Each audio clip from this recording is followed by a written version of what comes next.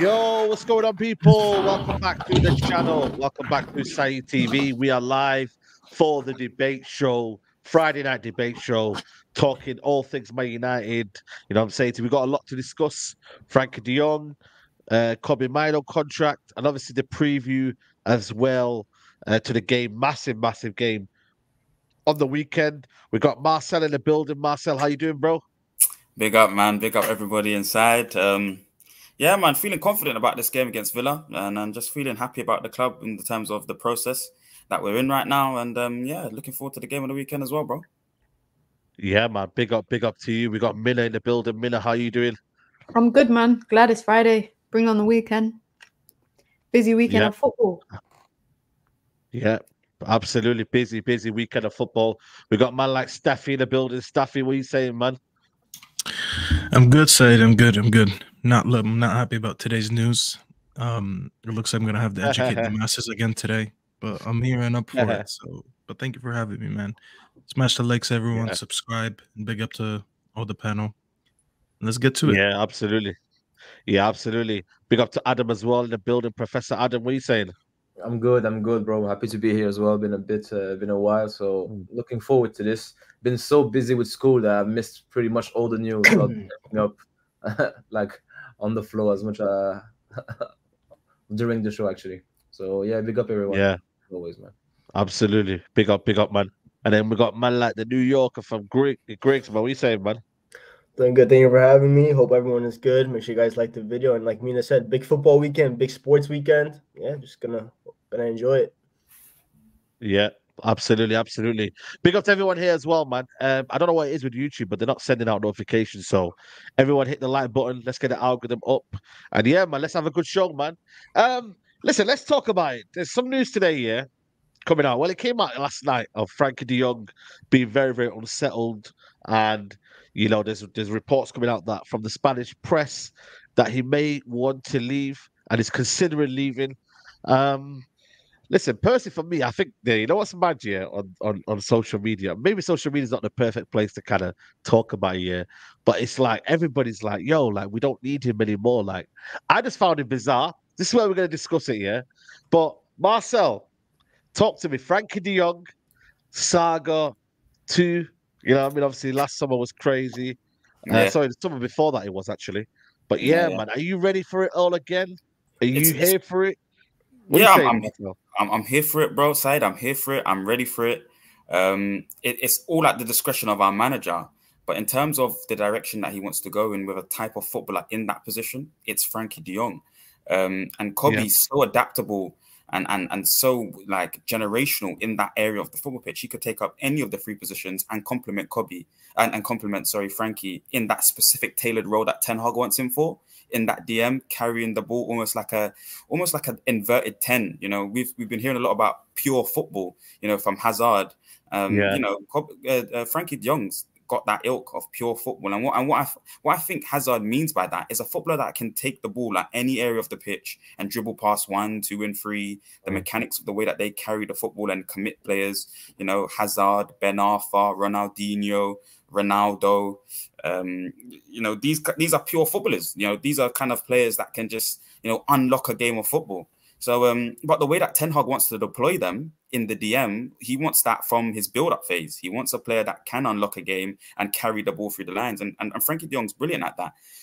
You know, do we have to keep going back to this saga? This could be our Schneider kind of sign, you know, situation season after season. But I'm here for it, Said. I mean, it's a step in the right direction to get this type of world-class footballer in your club compared to the types of footballers that we currently have, you know, in that position, and just out and out in midfield. So it would be a great addition if we could get him.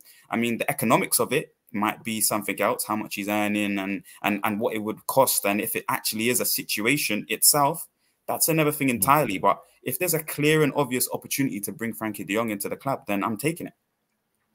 You know what's mad, yeah? I just look at his technical abilities, yeah. You know, people talk about physicality, bro. Listen, man, when you got a player like this, got so much ability on the ball, you know, I mean, I just think it's a no-brainer. Especially when I look at midfield now in the world now, you're not getting like the standard midfielders anymore. You're getting either talent coming through, or you're getting players that are maybe a bit overpriced in that regards. But Minna, listen, it's one of them. We are going to look like we're begging here and whatnot, but at the same time, that summer he was forced out. You know what I mean? It wasn't right what was going on. He was owed money. There was a lot of context behind it. Like, it's not as if he rejected us. You know, there was a lot of context behind it. But where are you at, Minna? Like, in terms of De Jong staying and going, like, are you feeling it? Yeah, listen, De Jong's a great player, and any team that would say they wouldn't have him is an out and out liar.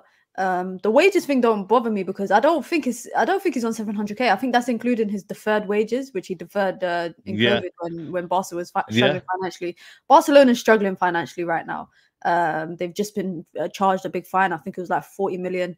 I don't think he rejected us last year. I think he just said that he didn't want to leave. Like he was committed to the Barcelona project under Xavi. I was yesterday, I was kind of leaning towards the idea of Frankie de Jong and a transfer saga 2.0. But now, the more I think about it, the more that I think about the sort of profile that Manchester United need. I mean, Bruno Fernandes, I don't think is going anywhere at the moment. And I think to partner Kobe in that midfield, we need a engine. We need an engine in that midfield, in my opinion, anyways. I feel like we need a physical player. With so many times the midfield battle is lost because of physicality. I've seen it against that Newcastle game. I remember when Mason Mount was starting, Bruno in the middle. Sometimes Kobe, he's still developing, he's still learning. It's good to have Casemiro back now. But I think if United are going to go out and buy a midfielder in the summer, they have to buy a box to box. They need to buy a beast. They need to buy an engine. They need to buy someone who's physical, someone that's able, you know, in aerial duels, someone that can get up and down the pitch, someone who doesn't play safe on the ball, but also is progressive in possession, and someone that literally can be that engine in the midfield, because that's what really and truly I feel like that's what we need. I think Frankie de Jong, the idea sounds nice, but the practicality of it is not realistic. This is what I'm saying. Like, are we saying that to kind of accommodate Bruno in the team, or are we saying that of what we need? Because Frankie de Jong still is needed in this team to progress the ball. Like, we only got Martinez. We can't have one player that can progress the ball. Like, that's the way I kind of look at it. For me, is like, I feel like it's one of them where we're looking at, well, would he fit in or would that fit in? And I get it. You have to still make a team, but I'm like, we still need that first phase player or that second phase player that can get the ball, receive it. Like, you know, we don't have that. And yeah, Kobe Mainoo could do that, but everybody's like, he's in the team straight away. Like, let's relax. He's a kid. You know what I mean? He's developing. We don't want that pressure for him. We don't want to be like, yo, like, he's in the team every week and he's the future. Yeah, but let him develop naturally. Like, I don't want it to be a case of he's ready made for a whatever, and you know, he's staple in the team. Like, let's just relax on that one. But that's just my own opinion. But I mean, I know where Staffy and Griggs are, so I'm gonna bring in Adam. You know, before I bring them to it, yeah. Adam, no, let everyone go before me, say, because I don't even know where Griggs is at. So I'd like to hear everyone. Nah, Griggs. I see Griggs what he was tweeting. But I didn't see anyone's tweets, so you guys can go. Someone said you got Amrabat. Nah, Amrabat ain't De Jong. Let's be real. I think even Adam can admit that Amrabat is not De Jong. You know what I'm saying to you? But big up Adam. Chat to us, Adam. What are you saying? Yeah, look, I like Frankie de Jong. I always liked him, to be honest, and I think he's a good profile to have, and he's a versatile profile as well. So he's a proper midfielder. He plays in midfield. That's what he does. He's not really an attacking or a defensive or this or that. He's just a good midfield player all around, and I love those players. But the thing is, I don't want Ten Hag to stay. So what happens then? No, I love the honesty. I don't want Ten Hag to stay. But the thing is, I want as many good players at my club as possible. So I want the best players to come in. And I think Frankie de Jong is a class act. He really, really is.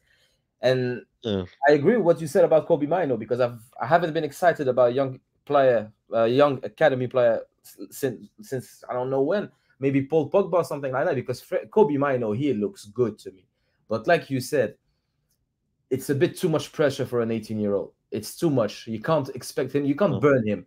And we need more players. He needs to learn as well. Like the fact that he's talented and very, very good already doesn't mean he has nothing to learn from other good players that we can bring in. So we need young, good players to learn from all the good players.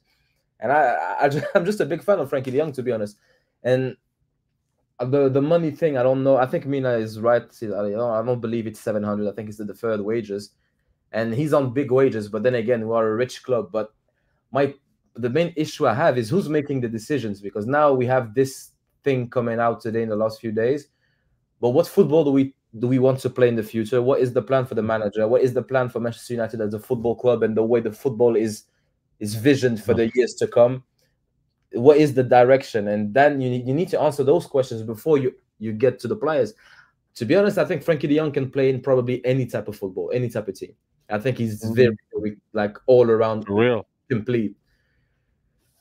But and another thing as well, like, from everything we learned about Ten Hag for the last 18 months, he refused to come the first time. So Ten Hag is the type of man that he's petty enough to bring him and bench him just to make a point and seek revenge or something like that, because he strikes me as the type of man to do that. So I don't know. I really don't know. But I would love him, to be honest. I can't lie. I would love a player like Frankie de Jong. Someone's saying here, no more big wages, people. Listen, I don't think, listen, if Varane leaves in the summer, that's 350k wages gone. You know, Casemiro could probably leave in the summer. So there are going to be wages there, man. You know, I mean, people are going on like where, you know what I mean? There's going to be no wages available. Like, we got rid of David Hale. There's money there in terms of that wages. Like, how much more can we keep saying, like, wages? Like, there's wages there for people to use, man. So I don't buy into that cop out. But Griggs, chat to us, man. What are you saying, man? I'm good on this side with De Jong. I don't really want him. I don't think that he fits I don't think he fits a midfield like with Kobe Mainoo. I think, first of all, I think they're very similar players. So that's the first issue. You can't really partner them because where is your six? Because they're both kind of hybrids. I've seen De Jong try to play a lone six in Barcelona, and his defensive awareness is horrific. He does not mark his runners at all. He just ball watching, and then the player just runs right past him. We're talking about, let's say Ten Hag is here, because I think that's the only way we get De Jong is if Ten Hag is here. If Ten Hag is not this manager, there is no De Jong. The Jong dream is dead, because I don't think the next manager will really want De Jong, depending on who it is about it. So let's say you have Ten Hag, right? Ten Hag's system is known to leave a lot of open space. You're gonna have a Frankie de Jong and a Kobe Mainoo, and Mainoo's been amazing defensively, but he's still very young, so his ball awareness he doesn't have the perfect awareness yet. He's not experienced enough. Exactly. Then you add a Frankie de Jong, whose awareness defensively is already weakened. Where's the defensive awareness in the midfield? And then you have a Bruno who just presses for the sake of pressing. You're just gonna have a wide open midfield again. Second of all, with wages, I don't think he's worth anything over 300k wages. That's the first thing. I don't think you should really be paying that kind of midfielder that many wages. I think you should only be playing those kind of people. I'm talking about game changers like Kevin De Bruyne as a midfielder, but he's worth that because he could change the game in a flick of a switch, right? So I just don't think that you really need De Jong. If Kobe Mainoo did not exist, then yes, I'd say go get De Jong and just go get a physical six like Mina said. We need an engine. And I think Kobe Mainoo is a good enough player where you start this summer to build the midfield around him, because I know he's young and all that kind of stuff. But one thing he's shown is that he's already mature beyond his years. He doesn't play like an 18-year-old. He's more of like a 23-year-old. That's how good he is. So I just don't see the reason for Frankie de Jong. We're going to have to pay what? 50, 60 mil for him probably. I don't think Barcelona is going to let him go like that, just like 30 mil. So we're talking about that. He's not going to take that big of a wage cut because we're Man United. So I just don't see the issue. And even if I don't agree with like accommodating Bruno, because even if you take out Bruno and bring in any other 10, right? Let's say you bring Florian Wirtz, right? That midfield still wouldn't work. There's just two. First of all, there's no height. So second balls in the midfield, we're gonna lose every single one of them. As good as Kobe's aerially, Frankie can't win an aerial duel. Whoever the number 10 is or advanced 8 isn't gonna win the aerial duel. So in the Premier League, that midfield just doesn't work. And it's gonna get bullied. So it just makes no sense to me. Yeah, maybe later after Staffy we can come back to this, because I think I disagree on a few points, to be honest. It's nothing to disagree on, brother, because Mina and Griggs did my work for me. I might as well leave right now, because I was very worried I was going to be the only one sitting here without a blindfold on his eyes and actually talking about nonsense just because we like De Jong, the name, not what he actually does on the pitch. I think Griggs probably did my job for me now. Unfortunately, I'm going to repeat some of the stuff that he said. De Jong is what we needed a year and a half ago. A year and a half later, I don't need that no more. It's too late now. I don't need it. Because I have someone that could give me, and I'll tell you why. Said always have an explanation. I never leave with empty statements. A year and a half ago, we didn't have a progressor in the midfield, which is why we signed Eriksen. He was the only thing we could have got on the market, especially with the wages that we paid at the time. So we couldn't get anything. You're really getting Eriksen was the B-Tech version of Frankie De Jong. De Jong is better with his ball progression and all that, but that was the reason why we got him in that midfield. Now, a year and a half later, you got Mainoo, who could play a 6 and an 8. He carries the ball well. He actually does everything that you need from De Jong and more because he has so much more on the defensive end to offer.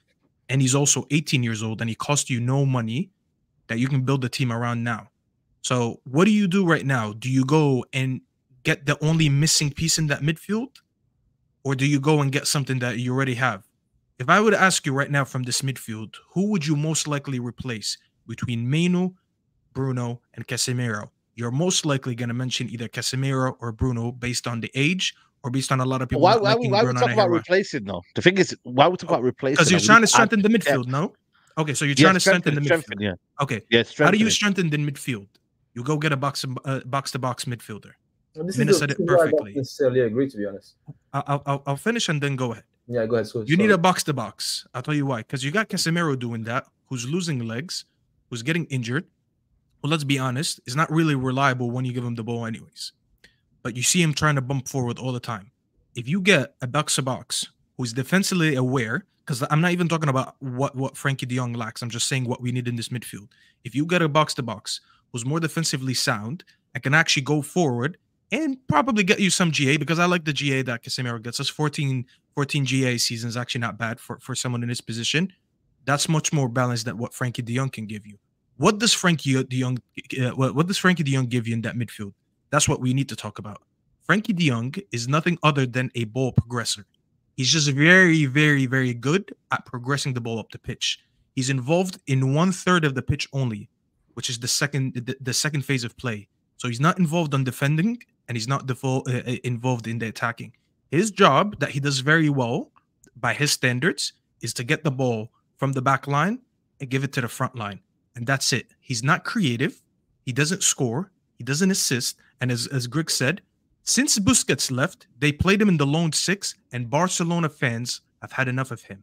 His defensive awareness. He don't create an attack. Have you watched him? Have you watched him lately? He does create though. He creates. You don't see the ball where he played it into. I can't remember the game yet, but he played a ball into Ferran Torres on his feet, and that's I sent you his stats. I sent you his stats. Yeah, but of course, I get it. But I'm trying to say to you, there is elements of him creating for players. Like, is he like a De Bruyne? No, but there is that element of he can create. He can create from deep. That's what a deep line playmaker he doesn't can create. do. Say no. He's Cruz. Say, go ahead.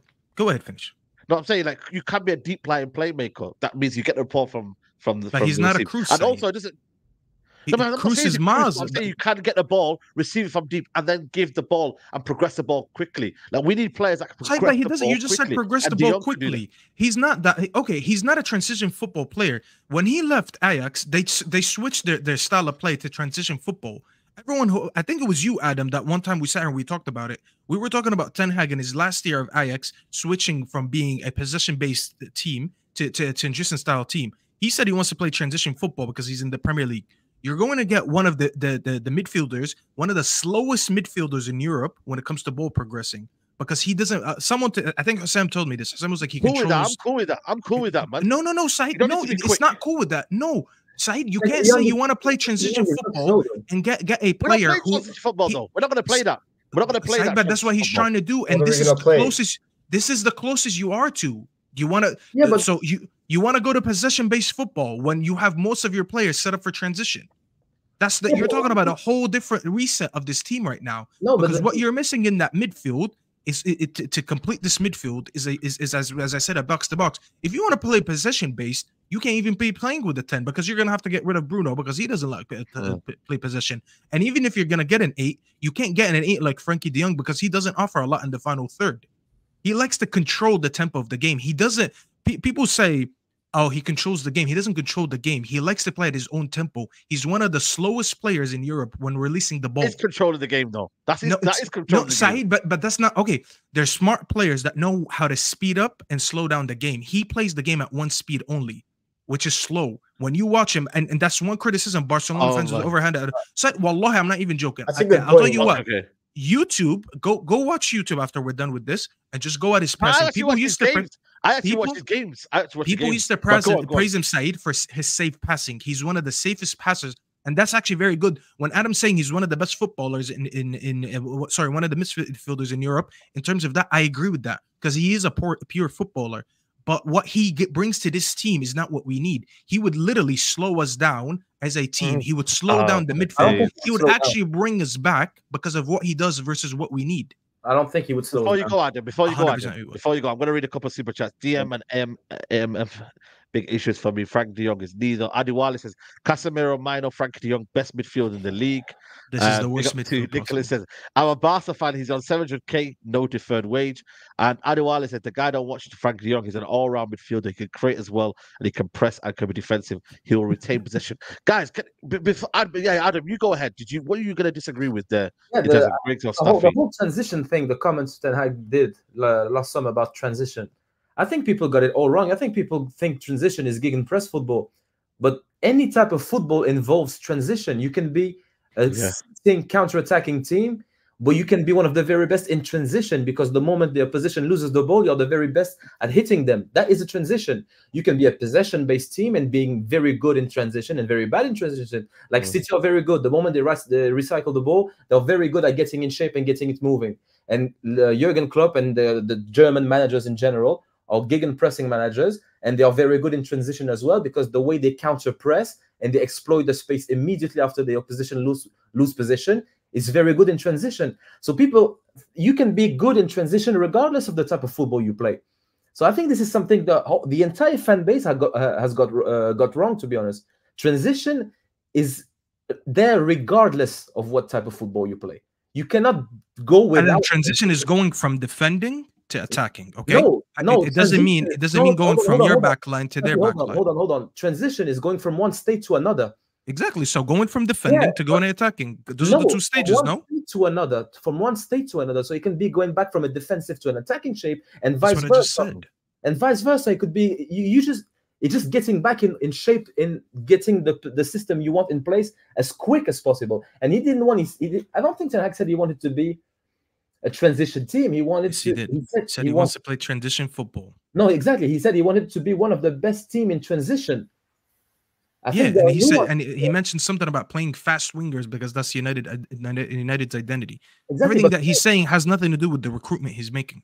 No, fine. I was making a mistake, but what I'm trying to say is you can be very, very quick, pacey in transition if you are Jose Mourinho, because that's what he did his entire career with pacey wingers as well. It doesn't have to be possession football. This is so that's what I'm saying.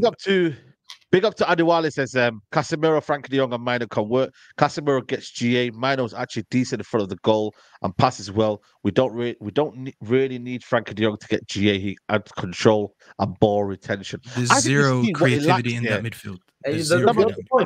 Hold on, Bruno, do something, Bruno. You know what I mean? But that's why I'm saying for me, I think United, you go and get a Xavi Simons, you go and get Frank De Jong. You go and get Kobe Mainoo, and then you go and get maybe add in there a physical specimen. Maybe, I don't know. Who's out there that, apart from Paulinho, how much money do you think we got, bro? Onana, I don't really rate Onana. You know where's all this money coming from? De Jong, Simons, another midfielder. We don't got money. Saeed thinks he's still on career mode. Saeed, we're on Saeed TV now. We turned off the career mode. You could go get Eze. What I'm trying to say to you, is that if you spend correctly, how much is Xavi Simons going to cost you? Around about 40 million, 50 million? Is it going to cost you a lot of money? Xavi Simons? He's definitely going to cost more than that. More than that. Oh, okay. Onana, how much is he going to cost you, Onana? 60 million? And how much is Finger going to cost you? How much is Finger's going to cost you? What's his name? The last player that I mentioned. Eze's going to cost another 50, 60. No, I didn't mention Eze. Did I mention Xavi Simons, Onana, and who else? Frankie de Jong. And De Jong. Frankie de Jong. Yeah, Frankie de Jong. Yeah, Frankie de Jong. Yeah. Yeah. Kimmich as well. What about Kimmich? Does anybody rate Kimmich? I bet you lot don't rate Kimmich. No, it's world class. I'd rather have the Young than world class. I'd rather have the Young. I'd rather have the Young than Kimmich. You need to understand that it's not that I'm not rating players. I'm saying what we need. I'm going based on what we need because I rate what we have right now in Kobe Mainoo, and I'm trying to build the midfield for the future. I'm not trying to make the same mistakes we did with Pogba.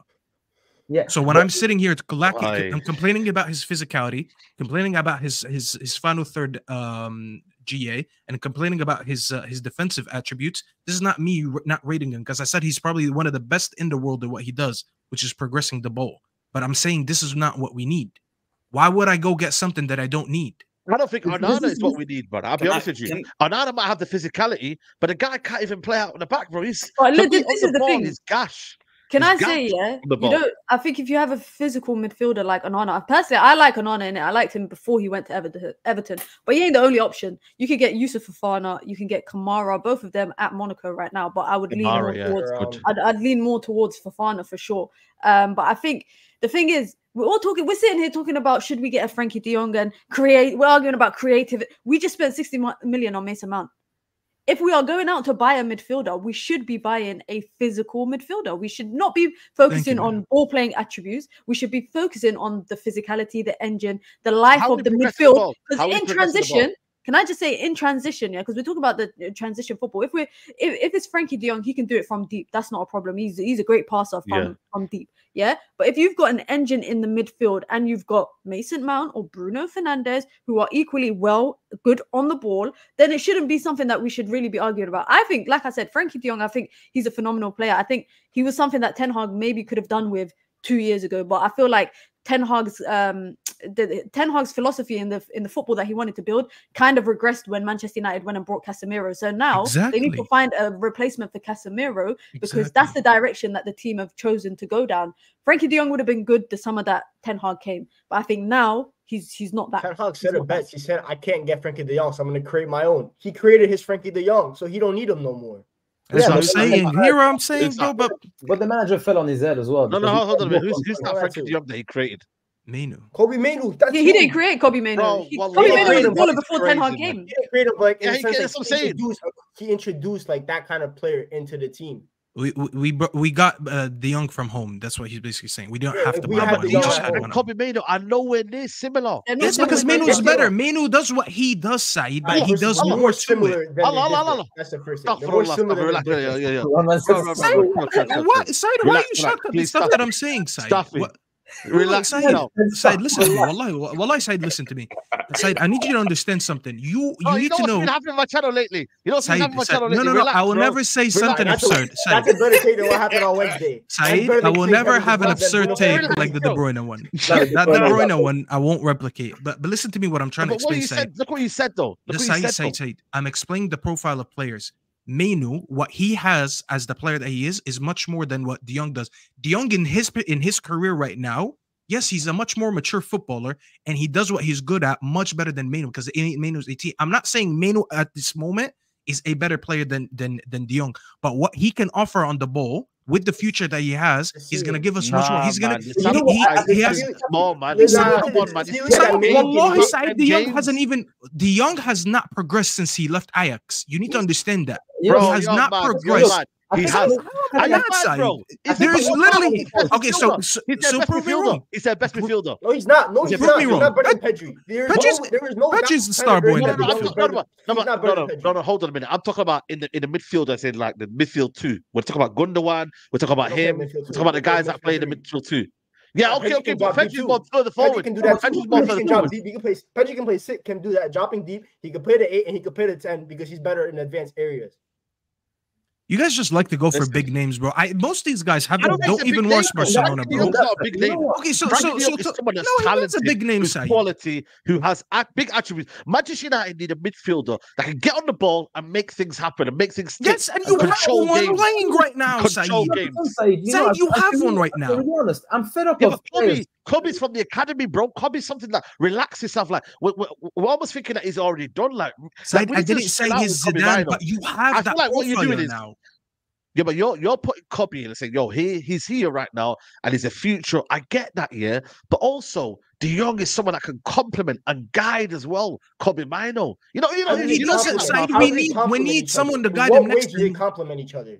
I really want to know what ways do they complement? No. I'm talking about in the way they play, into the way where the style is and what they can learn from. I think Kobe Mainoo having someone there that can play, he can play with. Okay, but the thing is as well, yeah, United have also got to find a way that we can play without Bruno Fernandes. I think what we're talking about right now is maybe we're thinking too much Bruno Fernandes in the hole, so we then have to then not get Bruno and De Forget Jong Bruno. together. Bruno has nothing to do with this conversation. That's what we're doing.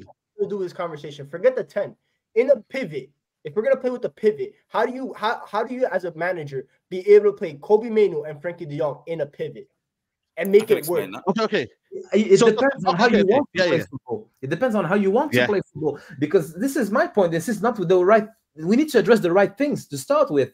Because people say, since the show started, say you need Bruno as a creator, goal scoring chances, this, that. You have Kobe, who is similar to Frankie de Jong, who like progresses the ball and is very smart and intelligent in his movement. And then you have an engine, a physical freak like Casemiro or someone like that, and we need to replace him. And since you have those three aspects, the midfield is balanced and complete. But that is not true.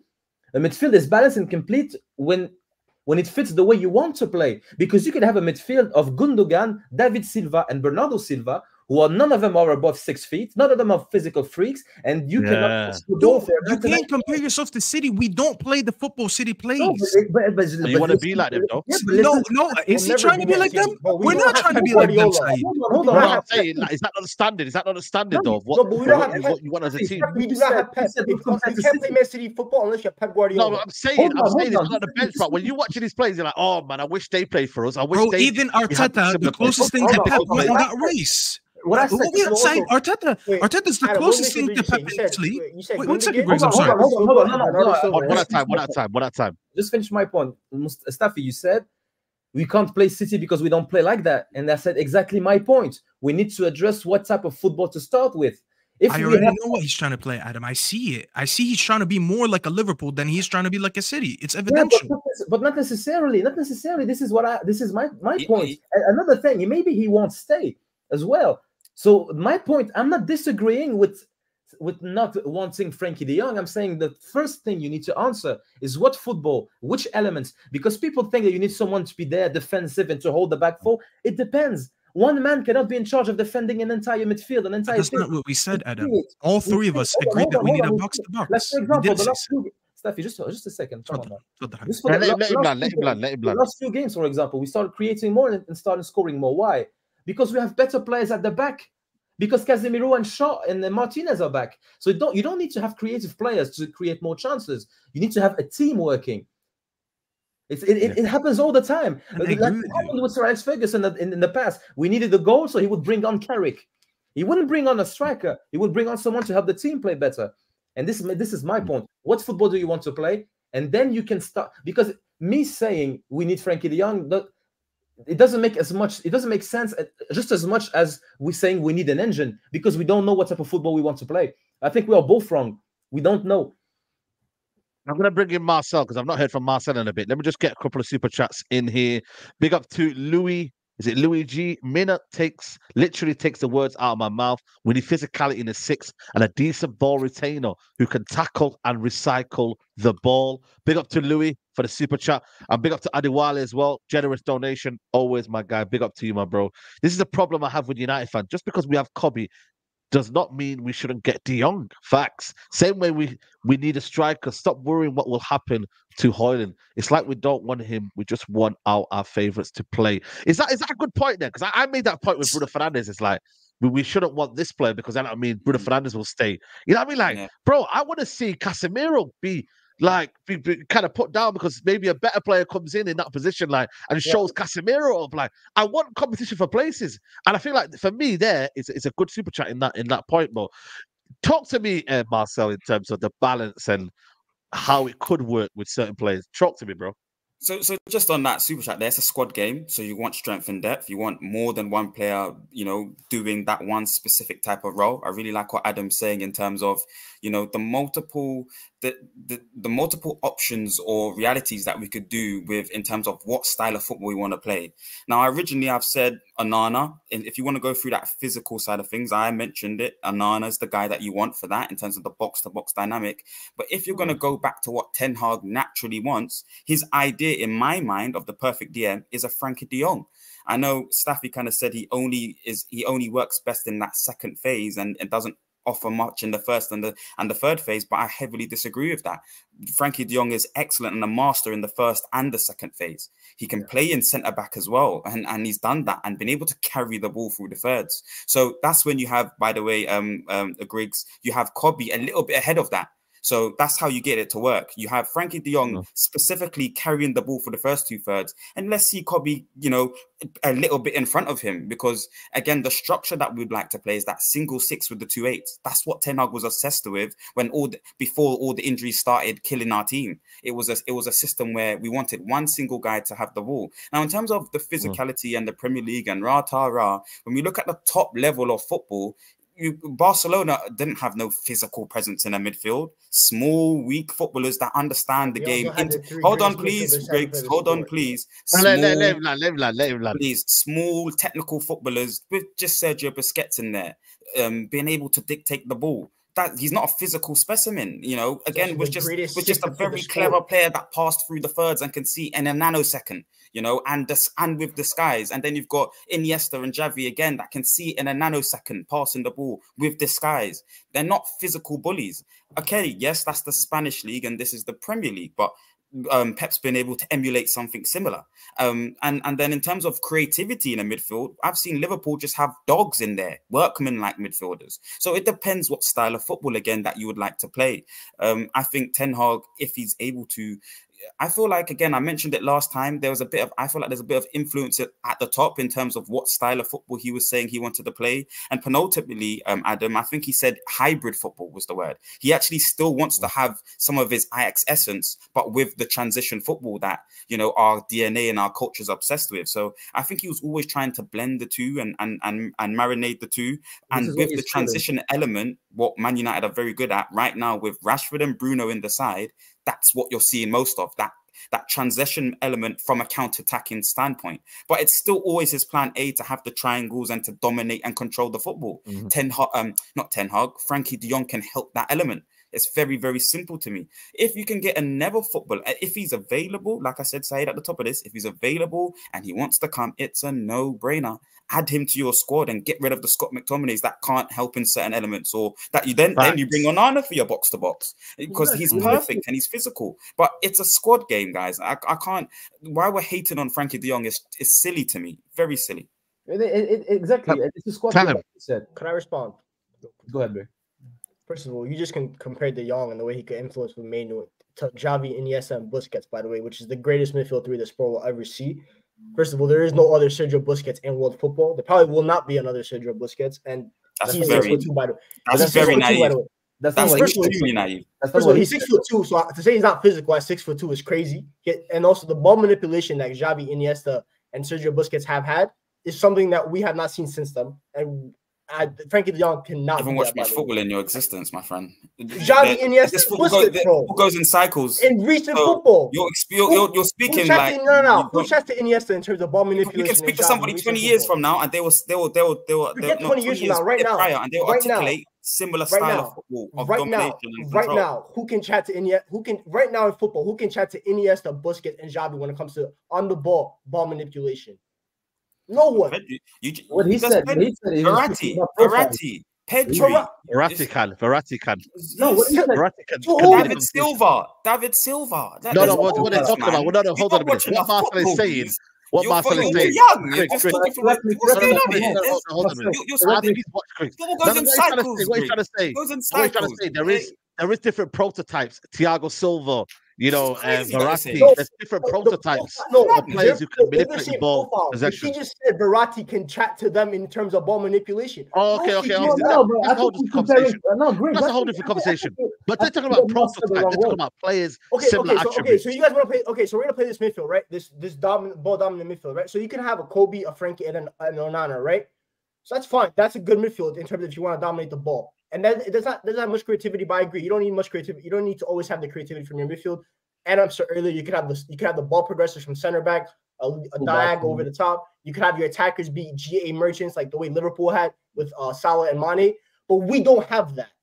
That's another thing. They had a Trent at right back. That's a generational creator from that position. Where are we gonna find that? No, but I think what Marcel said, and correct me if I'm wrong, I don't think he's comparing people to Messi, to Xavi, Iniesta, and Busquets, which I agree is the greatest midfield we've ever seen. I think we're just comparing profiles. Like, for example, if you want to dominate the ball, the player you have in sixth deepest doesn't have to be defensive.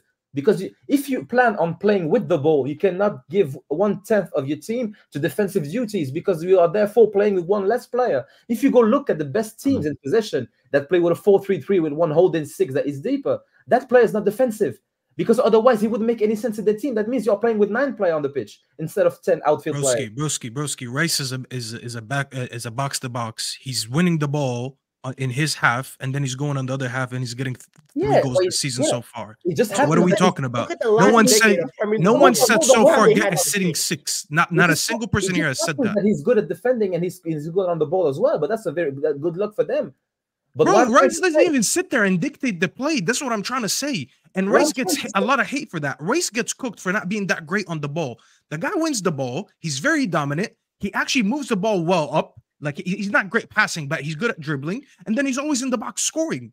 That's literally what I just described when it comes to a box to box. So when I'm saying we need a Rice, why do people take that as me saying De Jong is shit? I'm not saying De Jong is shit. Is De Jong the type of profile that Rice is? No, I know that we need a Rice. You know what? We're going around in circles here. But ultimately, and I come to Minna. Ultimately, though, is this where my United fans are at, though? Like, in terms of, we don't want this, but we need this, but we don't need that. Like, it's crazy, man. I think as fans, we're so, I don't know, man. I don't know what the word is, but yeah, man. Do you get what I'm trying to say? Like, Minna, like, we're just confused. I hear it. I think it's because we're still trying to identify the style of football that the manager's trying to play, and that's no criticism really to the manager. It's just the circumstances that we find ourselves in.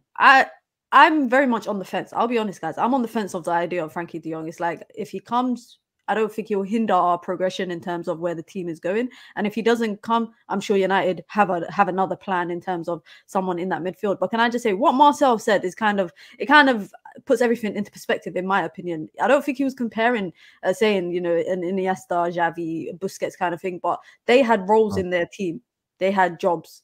And essentially, I feel like that's what Marcel was saying. And I agree with him. And I agree with some parts that Staffy said. Not everything. Because he said a few blasphemous stuff. But I don't agree with everything. Please tell me what they are. But you said that Kobe Mainoo is better than Frankie de Jong. No, I said so his profile for what he does is better than what De Jong. You didn't say profile. You said I actually said at the moment he's not better. I said I actually said the opposite. I said De Jong right now, because of his age and his experience and what he does so good, he's a better player at the moment. But did he say that he was better? I just said that. Yeah, Staffy, I can't lie to you. Well, hold on. I said you said he was better. Said the footage is there for what he has. Yes, his profile of player is better. That's what I said. His profile of player is better because he can do it on the defensive end. And I sent you a screenshot of stats for a reason, Saeed. Everything on that screenshot. Because everyone wants to sit here and say, no, you're wrong. No, I think this, I think that. Literally, his career stats shows that he's a liability defensively. And we're sitting here saying, no, I disagree with you. He's good defensively. The only reason he played as a center back for Barca at times is because they sat in games. The opposition sat in games in a low block, and they just needed someone to move up the ball. He was literally there. Just look at all the greens. He has 4 greens in just passing stats and progressive carries. Look at his defensive. It's all red. Yeah, but the thing is, though, what we're career stats United team. No, but the thing is, what we're looking for in this Man United team is the progressive passes, is the progressive carries. Like, we're looking for that. We don't have someone that's dynamic enough. I think a lot of yous are like, misprofile even Kobe Mainoo, man. Like, he's not physical enough for me. He can't carry the ball for me as much as what Jong will be able to do. I think he's good in tight spaces. I think he's developing, but I don't think he's an athlete that people think he is. Like, everyone thinks he's some, you know what I mean, like this crazy, like, you know, athlete footballer. He's not. He's developing. He's very, very technical, and that's why I believe him and Mainoo could work in that team. And then if you had Bruno or Matt, whoever was in there, then you can complement in that way. But you know, I just find it absolutely blasphemous that we're not considering. Sorry to interrupt you. You see these stats, yeah? Can we also take into account that he's in a ball-dominant team that are going to be majority? Like, yeah, exactly. So it's extremely naive. What I'm hearing is saying his entire career suggests when he's been playing in ball-dominant teams. My brother, this is average. Please do not interrupt me. Can you please? No, this is a debate. What do you mean don't interrupt me, bro? This is ridiculous. This is average. Yeah, let him land them, man. Come on, we got to hear each other out, guys. We got to hear each other out. Like, I have to listen to this guy for 10 minutes before I get a word in, Patience is a virtue. Please keep your mouth shut and let me finish. No, don't tell me what to do. Yeah, Marcel. You're master at this. You got to land your point, bro, because you waffle for 10 minutes and I'm not allowed to speak, bro. I don't want to plan my point now because people don't have to keep quiet. Let him land this point. Miller, come back in the picture. Miller, stop laughing. Stop laughing. Silence. Right. Everyone here. It's not everyone. Why is it happening on my streams, man? Why is my channel just lack of order, man? But guys, order. And it's naivety and points that he's making based on and saying it's the whole career. It's ridiculous. Yeah. But anyway, I won't say anything more on it. It's clear for the viewers to see. Okay. Now, Staffy, you land back and you give your point. Bro, I have nothing to say, bro. The same viewers that you're talking about, they're the same ones that call you a waffler every show, bro. So if you want to go by views, they call you a waffler every show. Listen, let's not go. Listen about Staffy. We don't want to get personal in here. I'm not getting personal, bro. It's just like you telling me to shut my mouth, bro. This is what is this a debate show or is this the Marcel show? Well. It's like I have to always listen to him for 10 minutes before I speak. I feel like for me, people need to understand, when you have an opinion, that's your opinion. Last show, that was the Marshall show, and that you were silent for time, and I didn't say anything that show 2 weeks ago, and you was very incorrect. Stop it, Safi. So why did you interrupt Briggs? Why did you interrupt Briggs when he was speaking? Time out. So you know what it is, I've just had enough, man. I've got random talk, traps, and Neji, and now we're just gonna have a timeout. Yeah, just 10 seconds. Everybody relax. Blue cards in the chat. You know what I'm saying to you? Let me bring someone else's point of view. Griggs, I want to wrap up this point of view because I want to move over to Kobe Mainoo and the contract situation. Big up to you, man. Listen, we want to keep this respectful, man. Yeah. Let's go on to the Kobe Mainoo situation. Is the contract coming too early? Michael, chat to us, bro. I mean, I can see both like angles. I can see why people think it's too early because we've done this before, like where a kid is just signing, right, and then we just like up the wages and that kind of stuff. But I've heard that like the last contract that he signed expires in like 2 years, so United just want to kind of just get ahead of that. Don't let anything like happen down a chance. So I hear why they would want to just get it done now. I do agree that he deserves like a little bit more of a raise because let's be serious. Like I know people think he's young and all that kind of stuff, but he has been one of the best performers this season in the club when he's played in the last like 3 months, in my opinion. He deserves a little bit higher of the wages, but I just hope like it's not like something crazy like north of 100,000. I'm not trying to like pocket watch or anything, but kind of where Garnacho's at. I think Garnacho's like at 50,000, right? When he got the contract last year. Just keep it like that for the next 2-3 years, and then we'll obviously go on from there. But it's a good thing to just get him out of that academy contract that he's on, like the first pro contract that's still kind of a little bit of academy and pro, and just go from there. So that's pretty much it. Mm-hmm. No, I agree, man. You know what it is with me, and I'll come to you in the next slide. Some players are just humble, innit? And I feel like he's not a kid that I think will get too big for his boots. I think, you know what, man, he's grounded. He comes from a humble background. You know, I don't see anything wrong with this. I'm 50,000 a week. It's not for me, not too bad. You know what I mean? He can obviously, but you know, the only thing is, a lot of people said his contract doesn't run out until 2028. So why are we thinking about this deal right now? Like, is that a concern for you, or you just kind of like, it is what it is, isn't it? Like his agent, I reckon this is probably more from his agent thinking, yo, this is the best time to go get a deal, you know, and get your money up right now because we're so poor. You do well, you get rewarded. Like anybody that has a job, like you do well at work, you get a pay raise. So it's football ain't really any different. And I think Garnacho got it after a breakout season last year. And also, I think it's a bit of incentive for academy players that are coming through now or over the next year or two, where if they break into the first team and secure a spot, whether it's Lacey, whether it's Amas, whoever it is, if they break into the first team, then they know, okay, I'll get a nice bump up in my pay rise, and also commitment. You look at, was it not West Ham that had, I think, Declan Rice on his first pro contract until pretty much when they sold him, and they were struggling to negotiate with him because he knew his value as time went on, and the club were trying to tie him down long term. If they had tied him down long term after he made his first or second year appearance in the senior team, I don't think they would have really struggled to get give him a bigger contract and keep him at the club. So I don't see anything with it. At the end of the day, football players play for incentive. They play for wins, but they also play for incentives. If a young player is performing and you want to create a philosophy in an academy where, to encourage players to try and break into the first team, and then, you show them stuff like this. You show them, unfortunately, the Marcus Rashfords, you show them the Garnachos, you show them the Kobbie Mainos, and hopefully it'll get to a point where United do have to go out in the summer transfer windows and buy players under Ineos, but also they'll be able to progress a lot more players through the academy. And we can, we don't have to think about, I don't know, filling Luke Shaw's spot, because we've got an answer for that in the academy. So it's all about incentive. It's all about incentive.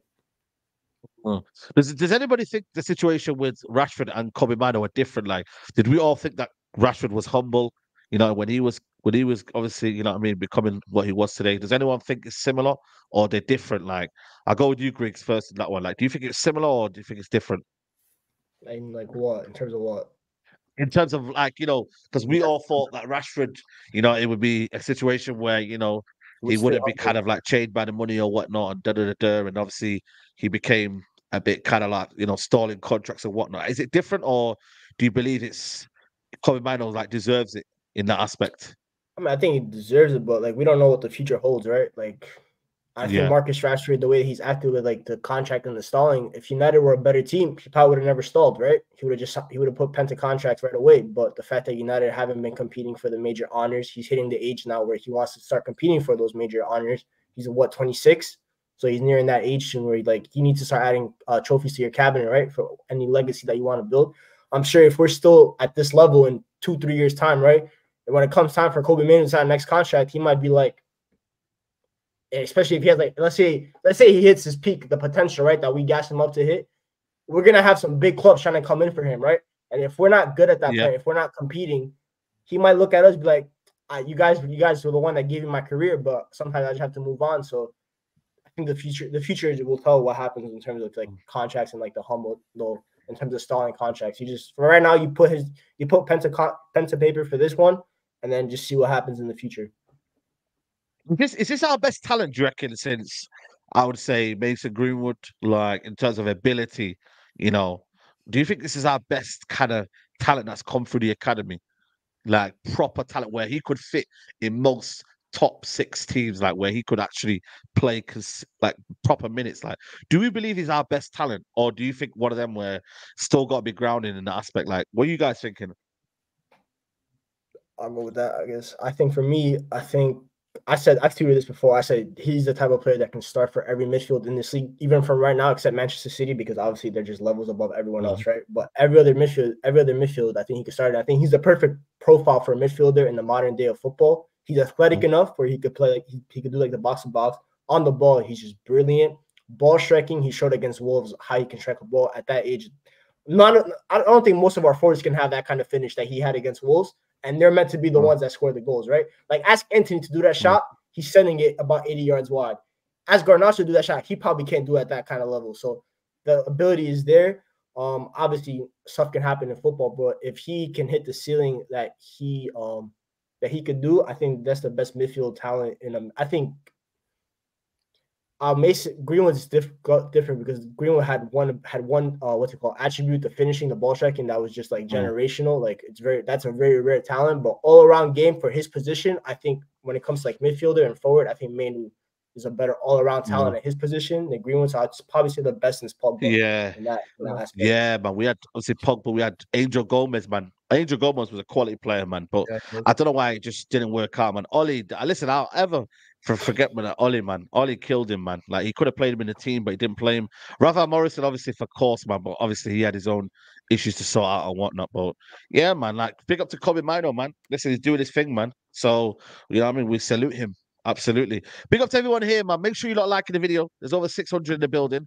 I don't think we've even hit 300 likes yet. So, guys, if you're watching right now, we should be hitting the likes up, man. Big up to everyone here. Big up to Ash in the building. But we've got a big game, man, over the weekend, guys. We have got a massive, massive game. I mean, Adam, man, how big a game is this for you, man? We win the game, 5 points behind Aston Villa. Lose the game, 11, and it's done for me. Anybody who thinks we're you know, the top four is still there, I think this is a game where, is it for you, Adam, must win or must not lose? No, it's must win. I'm fed up of not winning, man. Yeah, even a draw at Talk this to us. point is just because the wins are not convincing. Are very. It's rare that our wins actually like feel good. The losses feel terrible. The draws feel terrible. The wins feel So it's just we need to win. We can't really have. We don't have any other option but to win, to be honest. And I'm not that confident because the last few games have been better, but the bar was so low that, let's say the last few games were 4 out of 10. It feels so nice because the previous months were like -3. So we have like a differential of 7, wait, just because we were so shit, so bad. So I think it's must win, and I want to see good performances. I want to see good football. I want to see structure. I want to see things making sense. But I don't think. Is it Marcel that said that he wanted Ten Hag wanted to keep like the Ajax essence with the United spirit and Bruno and Rashford? And when you're trying to do 2 different things, you end up doing none of them. You need to go all in one. It's like when Ole first got the job. People were saying he was like a mix between Sir Alex and Pep. The moment I heard that, that means he's neither of those. That means we are in trouble for years to come. That's what it means. So I don't know. I really don't know. I think it's must win. Not confident. You know what's mad, yeah? Obviously, big up to Marcel, but he's always confident, man. This guy, yeah, comes in and says, obviously, we're going to win. Obviously, last time when we were playing Wolves, I didn't think we are going to win. You came in, you said it, but it's like, you know what it is with me, though? This game here, even though Aston Villa have been poor lately, though, you can't take it lightly, you know, Marcel. You know, I know you're confident in that, but they still have a structure to their team. They still have a plan, still have good players. I think their 11, you know what I mean? Let's be honest, man, it's as good as ours, apart from maybe their back line. The midfield is probably arguably more balanced than ours. I think their attack is still good as well. Like, yo, man, I think it's going to be a serious game, man. Serious game, man. Entertaining game as well. Yes, I agree with you. I'm quoted as a waffler now, according to Sam. So I won't go with my waffle, but I'll still talk about what I think and believe, Said, because last game I said that we would beat West Ham, and everybody on the panel said, you know, that we wouldn't win, and there was no way of us winning. And I gave positive reasons, not waffle, as to why we could win, and facts as to why we could win. And then lo and behold, we won at Old Trafford. But I will continue to waffle, of course, because that's what, you know, people trying to dictate to me, trying to say. Okay, no problem. So this game against Aston Villa, their last 4 home games, even though they've lost 1 game at home all season, their last 4 home games haven't been brilliant, Side. I mean, a couple 3-1 losses against the top 6 sides, Newcastle and Chelsea, a draw against Sheffield, and then I think there is a win in there. There is a win in there, but, you know, they haven't been brilliant at home. So there's positives in that. They've played midweek as well. They have been brilliant, but they've lost 2 or 3 games now this season at home. Yeah, so it's up to them now. Last season they finished 7th, and it's up to Emery now to say, look, this is the kick-on moment for us, that we're going to have a challenging kick-on to that, you know, get the 4th position, 5th position. But this could also be their downturn period. You know, Chelsea bullied them to a degree. I think Conce's not there, so they're not going to be defensive. They're mostly going to have Moreno and Cash, so they're going to try and attack us. But Chelsea bullied them in that midfield area. It's about Bruno Fernandes being better than that Luiz and Kamara partnership, and us winning that battle. And I think we can score goals. We've seen our front 3 score a lot of goals, like I mentioned against West Ham, and our chances of winning against West Ham is because the front 3 is scoring in the last 4 or 5 games. Newport, okay, some people don't want to count Newport, but in the Premier League, we've been scoring goals. On the other hand, Saeed, and I'm more optimistic than positive or and confident. But it's like, on the other hand, we've got some downsides to this. If Maguire and Onana play, there's going to be mistakes conceded here. You know, we saw again in the last game Maguire making mistakes. Onana naturally this season, I think he's a top goalkeeper, but he's uncomfortable. He looks shaky there. Every time a shot comes up at him, I'm worried. So there's a potential there for mistakes. I think the best partnership now that Martinez has gone is going to be Camboala and Varane. That should be the partnership that we should be playing throughout the rest of the season, in my opinion. But too soon, man. Too soon for Kwambala, man. Too soon for Kwambala. Like, I know he's had a few good games, but Watkins a different level of striker, man. To go up to there, Kwambala to put him in there, I think is crazy, man. I still think. Listen, I don't think Maguire. You know, when I start him every week, but he's not, that game against West Ham was still a strong game, man. Him and Varane can still do a job for me at the back. But again, you probably need pace. Maybe in that kind of sense, you put Kwambala, but I don't know if he's ready just yet. You know, I'll be real with you. I don't think he's ready just yet. I think what, you know, a lot of I'm an advocate of getting rid of Varane, but I would be. There's only one element where I'm an advocate of keeping him. Is if he's able to reduce that price and be able to like assist the younger players coming through, a Camboala and that. So yeah. I think Varane is class, me. I think Varane is different class. I think you need him to stay, man. I would go with Evans and Varane, to be honest. I like Camboala. I like what I've seen from him, but I like Evans and Varane, and I think we need experience at this point. You know what it is, yeah. Big up United view said Marcel wants a young buck in that. But you know what it is, though. I feel like it's one of them where, with Kwambala, yeah, I think people just need to relax. Like, Varane is still the guy. Like, you know, for me, if Varane was dropped in this game, man, I seriously, man, I think that's one of them where you got to pack your bags and go, man.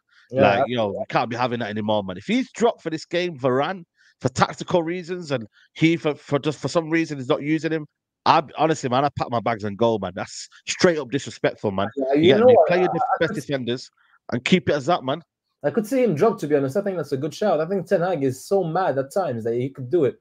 He could do it. The one I really don't want to see is Lindelof. This is the first one I would sell. He's back in it. He's back, you know. He's back. I think we could see a Lindelof Evans, Lindelof Maguire, because Lindelof is one of those where he finds a way. He finds a way. I don't know how, but he finds a way to play and to annoy the life out of you. So I wouldn't rule it out, man. I wouldn't. Yeah. Staffy, what are you saying, man? Are you confident in this game? What are you saying? Can we really be confident when it comes to United? I mean, I don't think confidence has been the thing that we associate with all season. So apologies, I'm going to be the Grinch here, and I'm not going to be as confident. We all gave praise to Lissandro on multiple shows, and I think we mentioned him briefly today and how much he benefits the system. And I feel like no one's talking about him not being here next game. Big blow, man. Big blow. I think it's the biggest blow that we could have had at this moment. Because as much as I don't think the performances have been great, as everyone's making out to seem, these last 3 games, we did win, but I don't think we won in this fashion that everyone has been talking about, that we, played teams off the park. Let's be honest. The Newport County game wasn't good. The Wolves game, we played a magnificent first half, and it looked like we were trying to throw away the game in the second half until Mainoo saved us. And the West Ham game, listen, I think we played good in moments, we played bad in moments, but we got the win, and that's what matters. I just don't think the performance was that good.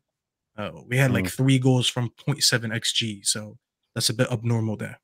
But I think losing Lissandro is going to be a big blow. But I'm torn apart right now between us being bad because we lost Lissandro next game and Aston Villa's form, because I don't think their form has been good. I think they've had 1 or 2 wins in the league since we've beaten them in that 3-2 game, Old Trafford. So 5-6 games later, they don't have a lot of good results. So that's one thing to consider. They do only have 1 loss at home, but they just lost to Chelsea at home. It's just in the FA Cup, so it's not going to show in the league form. But yeah, their performances haven't been good, and I'm a bit torn apart here with predicting my result, because I just don't think we're that good going away from home, and I don't know if this is going to be a bounce back game for Aston Villa, because Aston Villa are out of form, but they still have everyone available, as far as I know. We don't have arguably our most important player available, which is Lissandro. So I'm not sure what's gonna happen, and I'm not gonna lie, I'm not confident. I wouldn't be shocked at either result. If we lose, I wouldn't be surprised, and if we win, I've seen us being able to get wins when we haven't necessarily played bad, so it could be one of those. I'm a bit on defense with this one. Usually I come in with chest when I'm predicting a win or a loss, but today I'm a bit on defense here. Yeah, I think that's a good point. You know what? Without Lisandro Martinez, I don't expect us to create as much and score as many goals, to be honest. I think it's that important. You know what it is with me? A big up Jamaica United, big up Staffy. You know what's mad, yeah?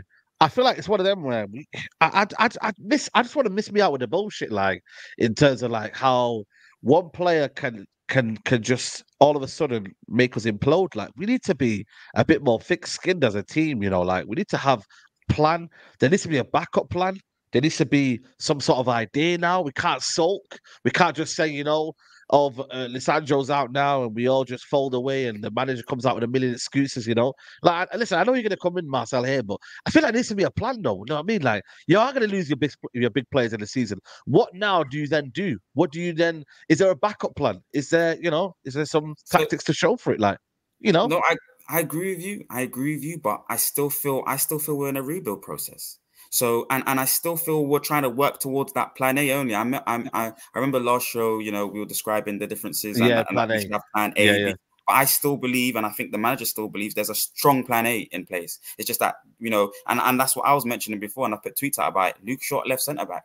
And Ten Hag did mention that, I think, in his presser, saying, he needs to work on the footballers. He needs to work on his, like, without Luke Shaw left centre back, he needs to work on those current group of players that are left to try and improve their build up. I think he's accepted and acknowledged that, and through the last 15 to 18 games so far, thus far this season, we've seen how we've suffered without the left-footed player at left centre back. So I do feel like that build-up level is gonna reduce. I'm more optimistic, like I said, than positive or confident right now in at this result. But there's very strong, good signs that would show opportunities for 3 points in this game. It's a 6-pointer against a team that we have to win, but a win against, really, if we want to get that top 4 position. But I really do think, if you don't, unfortunately, have a left-footed guy at left centre back, you need pace then. Give me pace, because we're still gonna try and impose ourselves on the game. So we need to think about the yards in behind us. Wan-Bissaka is not available right now, so you can't utilize him. And if you're gonna persist with Luke Shaw at left back and not Harry Amas, who I would maybe try there as a young player, let him go there and give us Luke Shaw at the left centre back position, so we can still get that advantage that Ten Hag talked about in the presser. I think that would benefit the whole look of the squad. But again, a young Harry against maybe Leon Bailey or a top right winger, it's going to be a long day, or Diaby, who I think will cause us a lot of headache. But at the end of the day, I think it's difficult, this game, because you do lose a Martinez, so that service to the front line that Ten Hag talks about is not going to be there at its top level. But we'll see what happens. I still feel like we can win this game. Yeah, this is a good point as well. Big up to Tyrone. So, can I throw an idea? Dalot, Shaw, Maguire, and Lindelof at right back. He could come in, make a midfield free build up, and then Dalot push the midfield. No, you're not having that. No. Anything that has to do with Lindelof, keep following that. He's my bro, yeah, but I know. Ty is my bro, man, but nah, man, I can't be doing with Lindelof. Fed up. You do know you'll probably see him though, Adam. I mean, exactly. He played him last game in left back in the last few minutes of the game. Or am I wrong? Like I said, he finds a way, man. He finds a way, and I think he does it personally to me, man. I don't think it's just you. It's personal to me, bro. You should hear my dad speak about Lindelof, man. You would laugh. He's Arab. I can already imagine what he says. Exactly, and his name is Mustafa. Listen, man. Varane, right centre back. You know. By the way, Varane. Have you seen the stats of him with his left foot and his right foot, guys? So this myth that he's, probably struggling in that department is showing. And I'm one of the biggest criticism of, can Varane get the ball out of his feet and maneuver? Is he flexible in that kind of way? Is he adaptable? Like, Mainoo, what's your opinion on Varane in terms of like, his deficiencies and the myth that he's not great at the back and whatnot? Like, is it a concern for you, or you want to bring it to Debo? No, it's not a concern for me. Maybe as he gets older, yeah, but that's inevitably with all football players. You don't just win 5 Champions League from, and being part of that 5 Champions Leagues for absolutely no reason. I do think United do need a centre back, but I wouldn't say it's because of his Rafael Varane's deficiencies. I am probably I'm probably one of the few people that would keep Varane. I would keep him for another season. I would keep it. Obviously, I think his contract finishes this summer, and I don't think they're gonna. I think they haven't given him a 1-year extension. But I'd keep Varane mainly because I feel like he still has some quality in him. And you know, one thing I've realized about United the last couple of years in particular is that you need that depth in centre back position. You don't want to be getting to a point where you're like Adam and you're dreading the thought of Lindelof playing because players are getting injured. You need that depth. You need that depth, and I think he does have some flaws, but Rafael Varane is a phenomenal defender. He's a phenomenal. He looks shaky sometimes. When I get scared sometimes when he's getting, you know, when someone's coming to him when he's getting pressed. You're like, I think, can he get out of his feet quick enough? And he does do it. It's just because I think he does it in a very awkward looking way. It's not an aesthetically pleasing way like Lisandro Martinez, you know, or other people like Luke Shaw, etc. I think he's a great player. I think he's a great player. You know what I mean? I think it's a good point. Maybe on the ball is not maybe his strength, let's suppose, but he doesn't prevent you from winning the biggest honors. So at least that's that. You can win Champions League, Ligas, and World Cups with him. So even if it's not his strength, at least he's not an obstacle towards trophies. So at least that's that, because you can't say the same for other players. Yeah, I agree with that. I think this summer, right? So I think we're gonna sign 2 center backs this summer, which means probably 2 have to go. I've been like back and forth with Varane. One day I'm like, nah, he could go, but the other day, like, he has performances like the one he had against Liverpool, and you're like, you can't let that kind of center back go because he's the best box defender in the league potentially. Like, his box defending skills are crucial, and in games against the likes of Liverpool, Man City, Arsenal, those kind of teams that are going to get into our box plenty of times, you need a defender like that, right? So Maguire, Lindelof, that's who needs to go this summer. Those are the 2 names when it comes to center backs that need to go out the window. Go get 2 center backs, like a Branthwaite, who for me is the top target. That's why I really want. That's my number 1 choice. Very good. Same. All right, center back, probably like in the cheaper area, like kind of like Todibo, who'll be like 30 mil, let's say, right? Obviously with the niche relationship. And then you keep Varane. So you have Licha, you have Branthwaite, you have Todibo, you have Varane. You can sign Evans to a 1-year contract again. I don't care. Just keep him there for 5th center back. Yeah. Kwambala, I think, will go on loan next summer. I think he needs a loan move to kind of just get that experience. Yeah. Kind of like the way you see Menji playing for Luton right now. That's kind of the move like Kwambala needs right now. So I think Varane, you keep him. And like Zigo, he's too injury prone, right? If you have Varane as like your 3rd, 4th choice center back, right, then the injury concern becomes less. You play him about, let's say, twice a month, right? When you need him in those big games, because Varane has shown that he can go a month without playing, and he could just go right into the 11 and drop a masterclass. Yeah. Like, he doesn't need to be like this match fitness. Like, he doesn't need to be like match fit, play like 8 games in a row to be like consistent in terms of match shape. I think he'll be fine with that. So I definitely keep him. And you need winners in the team. Like, you want young players to come in a team that has winners, just like Cristiano Ronaldo and Rooney came in a team that had winners. And this is why we are struggling at the moment. Like, we had a massive clear out after Sir Alex Ferguson. We got rid of the winners, the ones that knew how to did it, and then we got in young talents that were the one guided. So this is what, it's no surprise that we won our first trophy in 5 years the moment we signed Casemiro and Varane, and not because they were that good, and they were good, but they know how to win. They keep the spirit. They keep players focused. Those things are not on the pitch, but they are important. At the end of the day, those are social human interactions. They are things that you cannot see on the pitch that matter. Yeah, totally. I agree, man. I agree. Big up to Branthwaite is very, very good. I have no problems keeping Varane. It's just injuries I'm wary of. Yeah, I think that's the biggest sticking point for me. Obviously, it's just the injuries, isn't it? But when he's fit, you know what I mean? That's why, again, like I said to you, you have to have a fallback option. You know, who do you have in there? If you have the added depth, then it's one of them where you keep that in. So we've discovered the defense. Midfield, are we keeping the midfield still in there? Has anybody got a Casemiro agenda that they want to build out right now? Is Eriksen need to come into the team? Nobody. Are we keeping the midfield? Is everyone happy with midfield? I'd remove Bruno. Do you mean what? Sorry, Adam. What do you mean in terms of selling them or in the process for this season, utilizing them part of the squad? No, the team that would play for Aston Villa. We're talking about the midfield in terms of. Yeah. Nah. Eriksen. Depending on what the situation is, utilize him. But I think Cass, even though he's extremely reckless, and I think these blue cards would be a ridiculous thing for him on and off ridiculous 2 minutes. But I think he needs to be still part of the team alongside Kobe. Okay. Anyone else disagree? Casemiro out of the team, or you keeping him? The trying to backups, bait me, are Saeed. too bad. The backups are too bad. I'm just saying, like, Are you trying to bait me, for this Saeed? game here? No, I'm saying for this game here, would you change No. the midfield? No. Okay, I wouldn't change. So My concern is not with the starting lineup. My concern is usually with the second half. The way we make changes. I feel like every game in the second half, we tend to make the wrong subs versus doing the correct decisions at the time, which is why I think we're lacking playing good for more than 45 minutes. I've heard a lot of us talk about good performances and usually say, remember that first half, remember that second half. We don't really talk about a full hour of football. And I need to find a way where in the second half, whatever the game is at the time, we know how to play the second half and not get dominated by the opposition, especially that we're away from home. If we're allowing West Ham to get 17 shots at us, then I can only imagine how many would we let Aston Villa get at us. So I just want to make sure this manager can make the right subs at the time.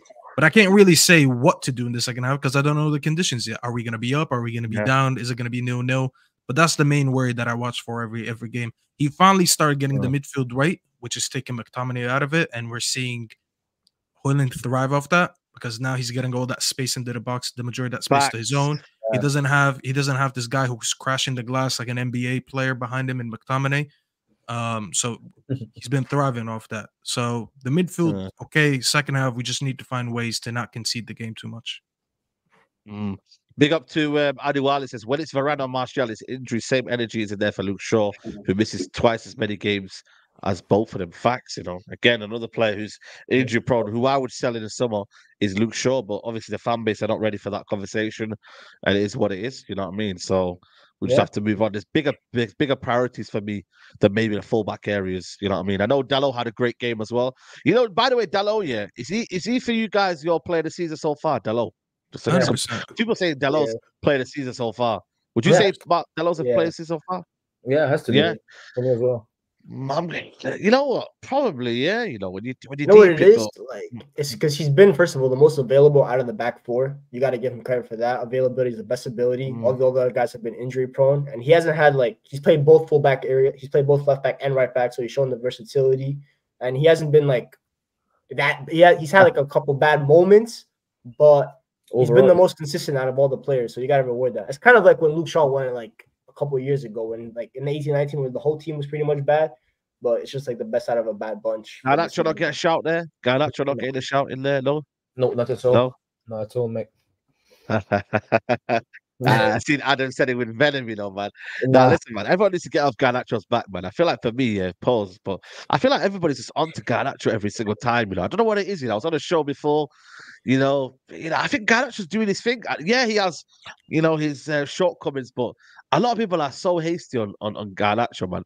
Listen, I don't rate him as what people think, because a lot of people think, yo, you always back Garnacho, you always defending him. I'm like, you know what it is with me though? I just like his endeavor, man. I like the fact that he doesn't give up. He had the first half, he was shit. Second half, he was unbelievable in that second half in terms of what he was doing. So I don't know, man. That's why I like about Garnacho. That's why I keep backing Garnacho over Rashford, who will just walk around and just not do anything. Have stinker after stinker. At least Garnacho will try and do something, get him behind. I'm not saying he's world class. I'm not saying he's unbelievable. I'm just saying he's actually been one of our best attacking performers this season, alongside Hoyland. He's started to gather that momentum. Yeah, I agree. And you know what, Saeed? My dad said the exact same thing, because he may be poor for a good 15 minutes, Garnacho, but at least he's focused. And when he gets into very focused mode, he's annoying to play against. And you can't fight that. It's fair enough. I didn't say it with venom. I think Dalot is clear for this season. And yeah, no, 100%. Someone saying here, name one on the ball attributes you listed, Saeed. That's the bare minimum, and the minimum don't get praise from me. Listen, I think for me, on the right hand side, I think his ball carrying ability is getting better though. On the right hand side, on the left hand side, Yeah, exactly. He comes across left-hand side. I don't think he's there. He's too, for me, hasty in terms of he wants to cut in and want to shoot, and his ball striking ability is not that great. Still not that great for me. But I think he's better on that side, right side. He makes better decisions on the right side. So you know, what I mean, he's not a finished article, but he is getting better, and he's showing better than Anthony. And I know that's the bar's low, but even Rashford is 26. And you know what? I don't think there's a clear difference between Rashford and Garnacho's wing play at the minute. Like, there's not much to kind of say in that regard. So, you know, so I feel like for me, Rashford's doing his thing on that side. And then obviously the left hand side is going to be probably Rashford. And then obviously up front, we're going to speak about Højlund. Ahmad, listen, I don't know what's going on with Ahmad. You know what I mean? Do you know anything? Yeah, do you know anything that's going on with Ahmad? Do you know any? Are you the guy that met him, Saeed? Ain't you the guy that met him? That's what I'm saying. You know what? I had the sources. You got the source. You got the sources. Direct sources. I messaged him. Yeah, I messaged him, but he's seen the message, but I think he's left you on red. Yeah, it's one of them, man. Like, you know what I'm saying? Like, it is what it is. It's peak right now. I can't lie. You know, you just have to be patient. This is the guy that's asking I believe the managers don't like technical ballers, you know. Let's be honest, man. Yeah, there you go. The manager don't like technical ballers, man. I'll be real with you. Like, the manager's got an agenda against technical players, man. You know what? I think he just prefers physical. He prefers physicality over technical. I think. Yeah, but that's bullshit, man. Well, this is what I'm saying. And now, yeah, it's indoctrinated in the fan base because the fan base don't even want De Jong now.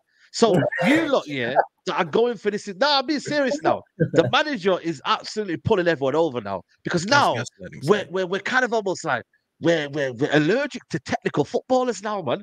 You know, I like the hitter. I like the players that run in behind and that show a bit of energy. But I need technical players, man. I know Cobby's here, and I know he's a real one. But now this manager don't really like technical players, bro. Let's be real. You know what? You don't like. He's a weird individual. One day he wants this, the other day he wants that. He doesn't know his own. He doesn't even know. Man. Exactly. Saying we need a box to box doesn't mean that we don't like technical players. We're just saying in this area this is what we need. I needed technical players in the final third, and some people didn't want that.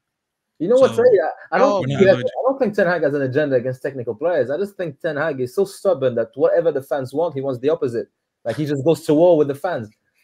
He goes to war with himself, Adam. Do you think he knows what he wants? Does anyone really think he knows what he wants? Nah, I think you're right. I think I think it is. Musa said it best. He fell on his head, man. Yeah, concussed. Yeah, go on, Mina. No, I was going to say, I think the manager is still grasping the concept of what works in the Premier League. And that's no disrespect to him, but I feel like, you know, there's some games you could do with technical players. Some games you need the players that just run, the McTominays, unfortunately. You know, in other games, you want to play counter-attack. I think he's still trying to understand that. And with Ahmad, the idea that Ahmad isn't that much of a physical player is not true, because if you watch him he played in Sunderland. When you watched him going to Sunderland, Tony Mowbray spoke about it quite a few times in press conferences when he was talking about Amad Diallo. He said that, you know, since Ahmad had come, his intention was to work on his physicality because that's what he lacked. And if you watched him throughout a majority of Sunderland, you can see the progress in terms of physicality. He went from being a player that never tracked back and never supported defensively in Sunderland's season to a player that was getting stuck into tackles in the box and winning the ball. He was doing that all the time. Why he's not playing at United is one of them ones where I don't understand. I personally think that the manager's ideas of players on the wings, the Garnachos, the Rashfords, is someone that's got speed, someone that can take on a fullback and get past them, put in balls into the box, finding the second or the third runners. Whereas Amad Diallo, if you watched him, he's like a Sancho in it. You're not going to get a pass. Yeah, I know. You're going to get link up play. You're going to get passing. You're going to get him going into the pocket. Is it sustainable though? Is it sustainable though? Because you're not always going to get space though, you know. You need players that can. Elise, like, this is what I'm saying. The manager will never want Elise. Never. He will never want Elise. He ain't explosive enough. I'm telling you now. To be fair, even he's not even my number one target for rank. I want Nico Williams. That's my number one target. Oh man, this is what I'm saying, man. This is what I'm saying, man. This is Griggs. I swear down to you. Have you watched Nico Williams play? Be honest. Yes, of course I have. To be fair, when Griggs tells me about a player, Griggs takes about a year first watching a player, and then he starts talking about him. He's very explosive. He can play both wings. He can play both wings. Good ball. He has really good ball striking with both feet. Also, Elise, bro, this guy has like about 3 injuries this year. Roy Hodgson has run him into the ground. No, but forget the injury. I'm talking about forget injuries. If they were. No, I'm saying though, if they didn't have, if Elise didn't have injuries right now, are you still taking Nico Williams? He's just more my kind of winger. I've always liked the more direct Okay. wingers. That's Fair always enough been- then. Fair always enough been my then. thing. Fair enough. I'd rather get Pedro Neto than Nico Williams. I'm fine with that too. I'm fine with Pedro Neto too. I definitely take Pedro Neto. Okay. What you say. But again, the Okay, injury, bro. This okay. he's had a lot of injuries too, so I got to factor that in. I don't know how much Wolves want. If I had a choice, I would go to that Wolves team. I take Pedro Neto and I go take Matheus Cunha and have him be the Bruno replacement. I've made him my Bruno replacement. Matheus Cunha. We're doing the Jolinton arc. He's graduated from the school of Jolinton. He's an attacking 8. He's not a striker. He's an attacking 8. I've told you. I'm telling you. What are you cooking, man? What are you cooking over there? What are you cooking He's more of over an there? attacking 8. He can drop deep. His ball carrying is incredible. He's got the ball striking to get the goals we've seen this season. Hey, he's not really a striker. You put him a little right behind Højlund, you're cooking. I'm telling you, trust the But ball. this guy wants. You know what this guy wants? He wants. Who do you want in your midfield, by the way, alongside Cunha, if you had a chance? Kobe and who else would you have in there? I don't know. I haven't decided who my Kobe partner is yet. I haven't. I have to do more scouting for that. One day I want Onana. The other day I want they're trying to kill us, man. They're trying to kill us. Who goes as captain in that team? Once you get rid of Bruno, who goes as captain right now? Do a spin the wheel every day. Every day. You're too young. You're too young. You haven't seen. I don't think anyone in this team is captain material other than like Varane, who's not. I don't think will be like Bruno, right? If I had to pick one, it'd be Licha, right? He needs a bit more time. He needs a bit more time to get his foot in the door a bit more, and he's always on the bench, right? He's on the injury table. So Bruno's the only one that looks like an out and out captain in this right team now for the next 2 years. captain material? Is there anyone in this team that's really captain material that deserves to wear that armband? Varane, Lisandro, and Casemiro are captain material for me. Those three for me. Okay, but if there's someone we're talking about, maybe moving off from Casemiro, Varane's gonna get a little bit more phased out. Licha, we're talking about injury. So then who do you have? Yeah, Licha. Okay, yeah, but then you're only playing Bruno based on availability then. You know what I mean? But as a captain, for me, Bruno's not captain material, by the way. I've already said this. He's not captain material. No. Every single day, it's yellow card for dissent. That's the first thing. You know he has the most yellow cards. Yeah, I can't wait for the blue card so I don't have to watch him no more. Yeah, what happens when you push the ref out in Portuguese and they that low-key got me as well. That one low-key got me. I can't lie to you. It's the Brazilian number 9. I know what you mean, though. I know what you mean. It's these like Brazilian number 9s that aren't really number 9s. They love to drop a little bit deeper and that kind of stuff. And Cunha has physicality. We saw what he did at Old Trafford. He was ball carrying like crazy. He's the one that was dropping in the midfield and kept running. So it's not really like a number 9. Like Sophia said, I think before, it's just the best of a bad bunch situation. But she was talking about something else. But in terms of the captain right now, it's a best of a bad bunch situation. Yeah. And Bruno is the best of the bad bunch out of every single player in this team. I'd give it to Varane, to be honest. Every single match can choose a different captain. Bruno for me, like this is just me, but I wouldn't start Bruno. I just wouldn't start him to start like from the beginning. And I just don't think my number one Bruno replacement would be Florian Wirtz, by the way. That's my number one. But that's of course. You're talking different class. Him or Musiala, man. Him or Musiala, but I don't see them coming to us. I'm not gonna lie to you. Yeah, I think we're not even third or second shot. Like we're not. I think you know what, man. I'm looking at the talent in Europe here. I don't know if we're gonna get these kind of players. You know, I'm scared of this window. You know, because you have a fan base that is obsessed with youth but doesn't want to give it time, and we have a fan base that is obsessed with talent that doesn't like to watch talented players do talented things. Yeah, like we need Champions League football, man. Because every time I see people on Twitter like raving about Rodri at City and those players, I say, you wouldn't love those players. What are you talking about? You don't like players that make passes and keep it simple. Like if Kobe Mainoo wasn't from our academy, our fans wouldn't like him that much, would they? Yeah, true. That's true. You know what's mad, yeah? Just before we get our predictions and whatnot, like, the technical players that are probably in other teams, yeah. Do you think they're watching United closely and be like, yo, can I get into that team? Or is he gonna have favourites and whatnot? Because Bruno's a starter now. You're looking at Mainoo, he's looking at, do you reckon that players are coming into this team thinking, yo, man, I can get into this team, like, or they hesitant, what do you reckon, Marcel, in that regards, like the recruitment, they want to come to United, like, do you feel like we're going to miss out on a couple? Again, I'm going to go on the optimistic kind of, or like Ineos have to get a caliber of footballer with the mindset that they are ready to compete for the position. When we played our best football, or back in the day, it was Andy Cole, Dwight York, Teddy Sheringham, Oliver Solskjaer competing for 2 positions on the football pitch. Ineos need to bring that culture back into the team. So any footballer that comes and wears this shirt, they need to be able to have that kind of understanding that they're competing for the shirt. Does Ten Hag push an agenda too much or believe in his philosophy too much in terms of players? And I'm talking specifically maybe Anthony over Ahmad. You know, Anthony should not be getting the minutes that he's getting ahead of Ahmad, in my opinion. But then we have to balance in maybe Ahmad's knee injury, you know, trust Ten Hag to, you know, with that process of integrating a footballer. He's done that well with Garnacho.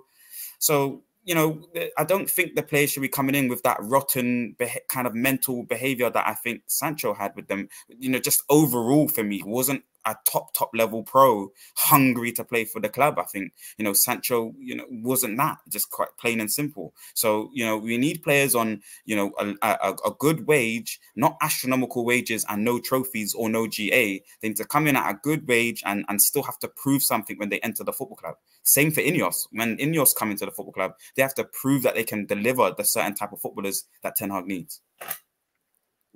Yeah. Your last point, Miller. You know, in terms of the recruitment, yeah, are you thinking United fans are going to be disappointed this summer, or have you got hope and optimism for the recruitment? I wouldn't say I have optimism, but I think Ineos got a point to prove. So we'll see what they do. Like I honestly don't have much.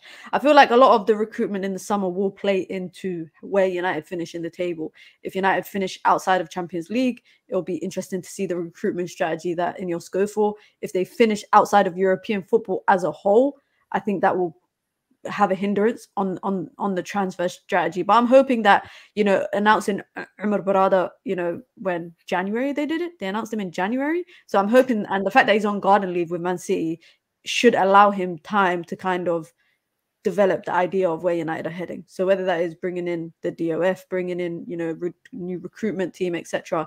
I'm just saying it's going to be an interesting summer. I think this summer is going to be probably as entertaining as Eric Ten Hag's first summer. When do you remember the Frankie? We went from 4 whole weeks of Frankie de Jong nonsense, Fabrizio Romano every day tweeting the same thing, just with different words.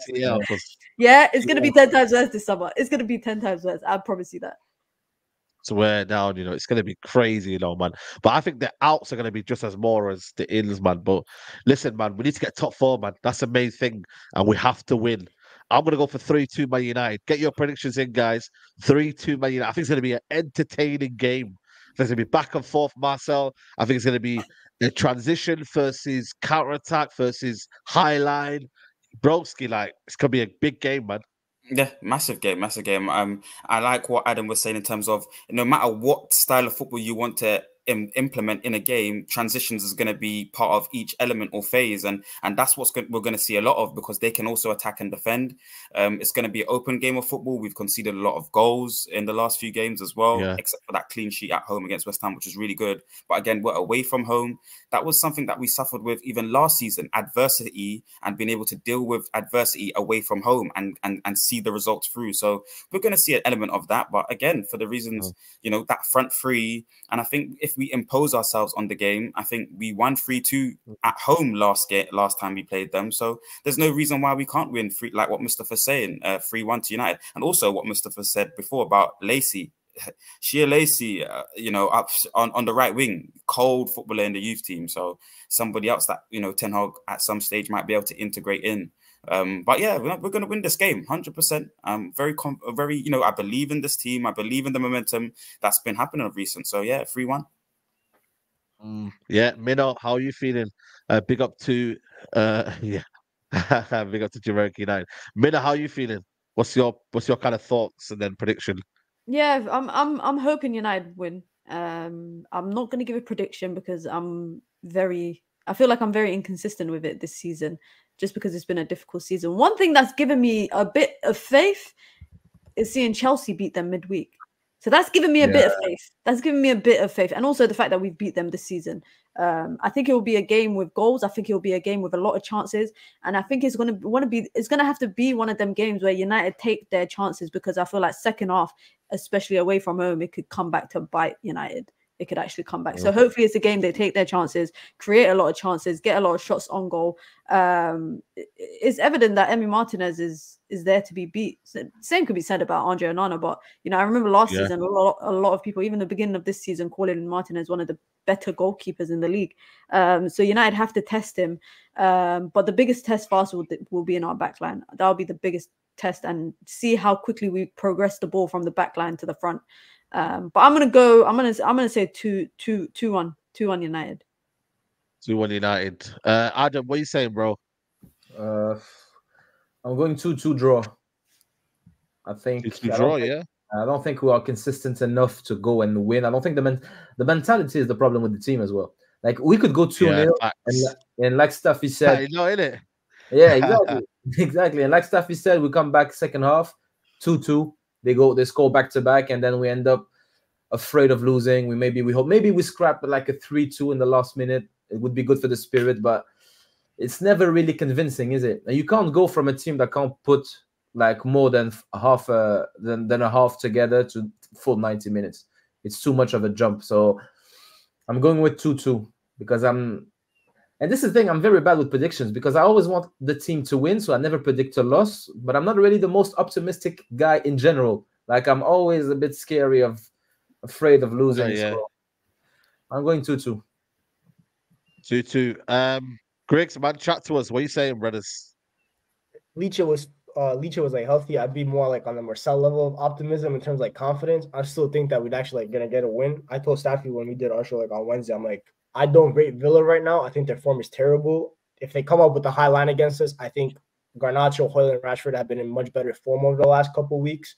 And I hope United kind of keep this vibe that they've introduced us to in terms of scoring the first goal. That's a nice vibe they've introduced us to as compared to the earlier in the year when we were just conceding first. So if we score first against Villa, kind of get that lead, obviously we'll probably lose the lead, right? Because we don't know how to keep the lead so our life. The moment one call goes against us, then the crowd gets momentum and stuff like that. But I think Villa can got at even without Licha. Like, we beat them without Licha this year, right? So like that doesn't like Licha doesn't play the biggest factor. And I think that Villa Park, I think that score kind of flattered Villa because I think we were actually much better than them on that day. They just got 2 goals off set pieces because Onana wanted to chat with Leon Bailey. I don't know what they're talking about, and then the second goal, the set piece. So I think we can get at them. I just think I agree with Mina. Our forwards have to be clinical whenever they get the chance. I'm sure Rashford's going to get one big chance. Højlund's going to get one big chance. Garnacho always seems to find himself on the end of a big chance. And then you just need to score it. And yeah, just hope that Emery just keeps playing this high line. And I'm going to go, I think 2-1. I'm going to go with that. I think that's kind of where I'm leaning towards. 2-1. And then Staffy, man. What are you saying, bro? I don't know, bro. I honestly don't know. The abscess in the back line, like Greg said, it's just like the one reason why I'm not confident going. I wasn't even confident with that, so now my confidence is even less now. And I don't know, just something tells me, and I don't know, I have this gut feeling that he's gonna change the midfield to make up for what he doesn't have from Lisandro in the back line. Like, just something tells me he's gonna change something. I don't know why. I don't know what it is. Actually, I do know why. I just explained that, and I just don't know what it's gonna be. Like, I really don't know what he's gonna do, but I do have a feeling he might change something in that midfield just to make up for the lack of progression coming from one of his center backs. Lindelof, and I think that's bro, wallahi, bro, I wouldn't be surprised, bro. He might actually I actually think he might put Lindelof as a fullback to make up for not having Lisandro inverting from the center back position. And if he does that, you guys already know we're gonna lose. Because I think he's so overrated for what he does in the midfield. I used to actually like Lindelof until I saw the light. I'm like, this guy actually, his passing in the midfield is so useless because it's mostly sideways. He rarely ever progresses like forward. So I don't know. I have a feeling like he has a surprise for us. I want to be optimistic and predict a win, but I really don't. I don't think we're gonna win. So I'm just gonna say a 2-2. So I don't have to predict a loss. Yeah. There you go, people, man. Big up to everybody who's here, man. Make sure you like the video on your way out, people, man. That will be very, very thankful if you could do so. Big up Marcel, big up Minna. Make sure you check out Minna Football. Make sure you check out Staffy TV, Griggs Talks, and Adam Manred on Twitter. Listen, man, it got a little bit, you know what I'm saying, too crazy, but we managed to have a few timeouts in there, and it all is good. Sorry, can I just say something on this? Yeah. It's not me, you know. It's not me, bro. No, For the first we time, don't imagine, remember remember the last time Oh, when we're I going went there for my again. pizza? End Remember the the show, last time I Dave. went for End my the show, Dave. Bro. pizza? End the show. He End the show. End the mentioned show. this is not the Marcel TV You know show. what? Look I at know what he's you got mean. Staffy TV Can I in say red something? glowing lights, bro. Yeah, but It's can not I the say Staffy something? Can I say TV something? show. He's done that. He's No, got hold that on a minute, hold on a glowing minute. lights on your show. He had his phone Can out I in the say middle of something? the fucking camera a second ago. What's he talking about? Marcel, This is not the Marcel Marcel, show. And then he said that Marcel, twice. Go bro, for Marcel. Side TV's Can, viewers. Go back and check the when I left for my pizza show. He was speaking over me for no reason again, and I mentioned, "Oh, it's not the Marcel show." Again, he's done the same again today. It's not me, bro. Can we keep it amicable? We're all good I'm guys. very amicable and I Staffy's speak good when guy. I'm spoken to. Marcel, you're a good guy. You've got the ego with Staffy- Staffy TV and red glow.